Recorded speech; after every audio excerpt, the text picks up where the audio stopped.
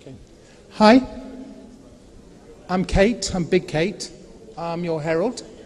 The way this is planned to run is we're going to introduce our speakers here.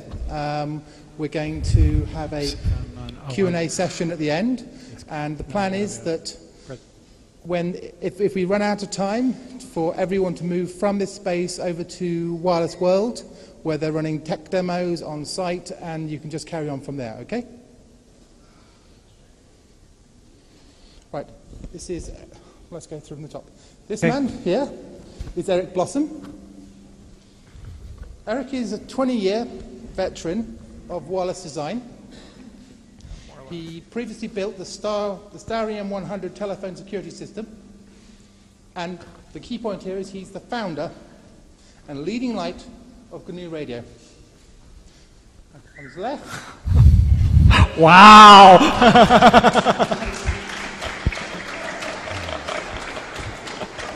Nobody's throwing their underwear. You're hot. Yet. You're hot. I know. On the left is Mark Ettis. Matt. Ettis? Matt Ettis, yes.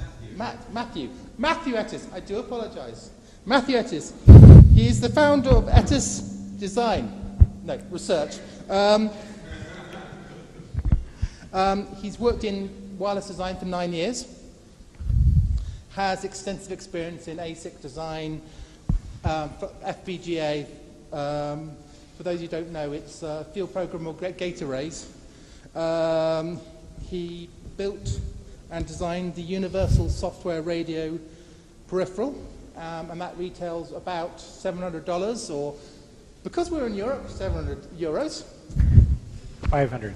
Yeah. For those of you who don't know, just a quick introduction, because I really don't know much about GNU Radio, so this is new for me. GNU Radio is a free software toolkit. Oh, you're stealing my slides. Sorry. GNU Radio is a free software toolkit GNU for Radio learning. is Sorry. a free Sorry. I apologize. Yay! It's okay, really. We'll do great. I'm used to shouting to the whole room, you know? Yeah. It's for learning about building, deploying, and, you know, general software for getting the software to work. Sorry about this. It generally is considered to run best on the Universal Software Radio peripheral, built by Mark, Matt. which is a small FPGA baseboard, which creates software radios. And there's a whole bunch of various add-ons for that. And I'm sure they're going to tell you a lot more about it, because I'm completely at a mystery at this point. Okay. And I'll be around to do the Q&A later, and what will happen is that you guys ask your question, and I'll probably repeat it, and then we hopefully people can understand what I'm talking about. Bye. Okay, thank you.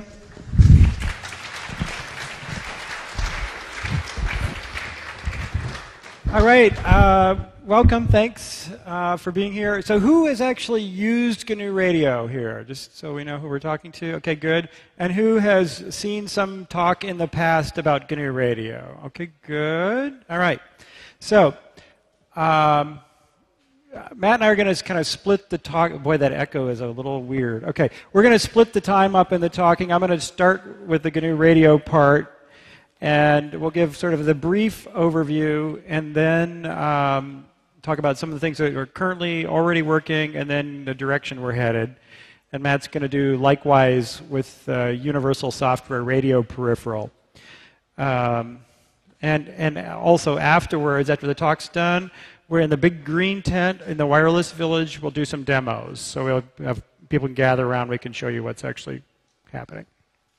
So as Big Kate said, it's a free software toolkit. It's really like, it's a big like foundation. You can, if you're clever enough, you could build pretty much any real-time signal processing system. Mostly we build radios, and what we mean by radio is anything having to do with RF. So this would be your regular kind of handy-talkie, walkie-talkie thing. It also could be garage door opener, but it could also be like a network for moving data, as well as like cellular thing or radar. So we mean radio in the broadest definition. I guess that's it. The key is it's under the GPL, and it's no news to this group, but it's a big community effort. There's about 1,000 people on the mailing list, and of course the number of active developers varies depending on the phase of Moon. But there's quite a few people, both sort of traditional hackers as well as a lot of academic users, plus some people from industry or various research labs. Okay, this is the canonical software radio block diagram. The idea is that you have antenna, some kind of a front end, and this is the transmitter. This is your code, the DAC, the digital to analog converter. Some way we got to get samples up to the antenna. And on the receive path, it's just the inverse. So analog to digital converter, and then into your code. So this code could be running in a field programmable gate array or a general purpose processor or some not so general purpose processor. Some people build them out of DSPs. We tend to focus on the general purpose processor, and then some of the code runs in a field programmable gate array. Fundamentally, when we started with GNU Radio, we had this idea that it was a data flow architecture, in that you had signal processing blocks that would do a particular operation. I mean, it could be very simple, like add, but usually it's a higher level operation, like do a kind of demodulation. And you wired these things together, so they have a particular set of types, and you can wire them together and kind of build this radio out of like little Legos that are wired up.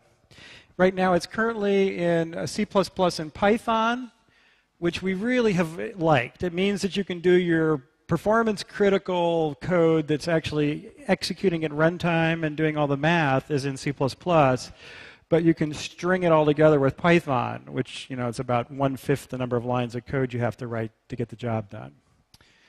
We also have coming in our 3.2 release, which is our second feature release downstream, we'll be able to do all C++. We have some embedded systems developers that are wanting a smaller, sort of a smaller package, easier to deploy. So in the future, we'll be able to do all C++ for those who want to do that. And the platforms we run under, the GNU Linux, the NetBSD, we've got some patches for FreeBSD, OS X, and we have some support under MinGW and Cygwin. So to give you an idea of what GNU Radio looks like, I'll give you our version of Hello World, which looks like this. And what it does is it basically produces a sound out of your sound card on your PC that sounds like dial tone. This case is the North American dial tone. And the point is you just there's a sine wave at 350 hertz, another one at 440 hertz. So I create these. I've got this sync, which is where they're going to go to, which is my sound card. And then I just say connect them up. Connect source 0 to the 0th input of the destination and the other side to this. And I just say run.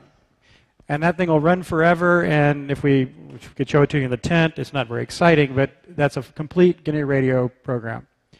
Now, it's actually Python, and we just import, from GNU Radio, import GR, which is the guts of everything. And then we say import the appropriate audio module, depending on your operating system and whether you like OSS or ALSA or Port Audio or Jack or whatever. Okay? This is what it really looks like with some, Python command line handling. So we've got these blocks. The blocks have a set of input streams and output stream. Some of them have like 0 inputs and only produce an output. That, for example, could be something that like reads from a file, like you got a test case you want to read out of a file and just play back. Or if you're recording information, or a lot of times what we'll use it for is we have syncs where we'll write to file like intermediate results in a radio, kind of like what's happening in this stage, what's happening in this stage. We can, if you start thinking about signal processing, there's some very common cases where you have a block that runs at a fixed rate, that its input and its output are matched either 1-to-1, like I consume one sample, produce one sample, or I could be in decimating, where I like consume 10, I eat 10 samples to produce one, or the interpolating, that flip case. And we also handle the variable rate, which is really handy for doing things like variable rate encoding, or there's sometimes when we're we're watching a data stream on the air, but there's like only packets occur every now and then. So, you know, we only produce output when there's a packet there. This kind of who's using GNU Radio. I mean,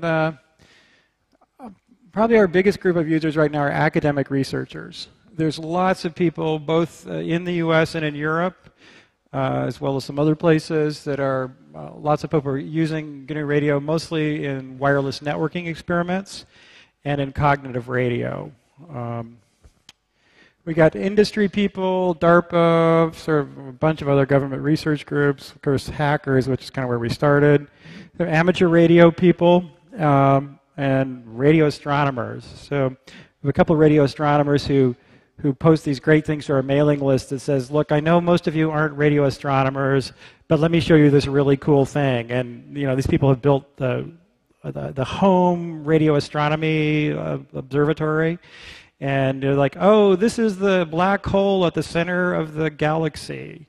We're like, great, really good. It's kind of like the other, just a sort of an anecdote, is sort of general strangeness. You know, you think you're building something, and then the radio astronomy guy, he can walk in front of his antenna and detect the black body radiation from your body that's in the 2.4 gigahertz band. So you think about, you've seen the charts and, you know, the black body radiator, the big tail. Well, I normally don't relate like that I'm radiating microwave radiation, but in fact we are. And if you can like see it, I'm like, wow. Who ever knew? What are we doing? What are people doing with GNU Radio? Sort of transceivers, transmitters and receivers. The wireless networking people, a lot of work in that area. Ad hoc networks, kind of a thing. There's some work being done in space-time adaptive processing, or this adaptive beamforming, where you basically want multiple antennas and you do a lot of math, and you can either see things or get better resolution or transmit in a better direction. Cognitive radio I'll talk about in the next slide. Radar, both passive and active. I got a slide on this later. Geolocation is that's when you're finding out where somebody's transmitting from. SIGINT, that's the intercept business. And the latest edition, I said, Matt, is there anything missing? He says, oh, muskrat tracking. This is like a rodent up in New York or something, right? Upstate New York, they got little wireless collars on them, and somehow there's a GNU radio tied in there somehow. So cognitive radio. No, it was not. Cognitive radio is, from the academic and sort of government research point of view, one of the really big areas of research in general with wireless networking. This is the idea that you have a very flexible radio system, a software radio, and then the question is, what if the radio could adapt on the fly to the changing conditions? So it could be the changing conditions in the RF spectrum. It could be changing conditions like your location. Am I rural? Am I urban? It could be changing conditions like what policy is currently in effect, like what country am I in? We have different, you know, we have the FCC. You guys have your PTTs or whatever. So there's, you could think about this whole kind of multidimensional space. And the idea is that you would sort of, the ideal situation is that these radios like find themselves and optimize their communications. There's a lot of interest in this from a regulatory point of view, because traditionally radio spectrum allocation has been like split up into little bands, like, you know, here's television, here's some television channels. Well, but here's radio, here's some radio channels. Here's cellular, here's some cellular channels.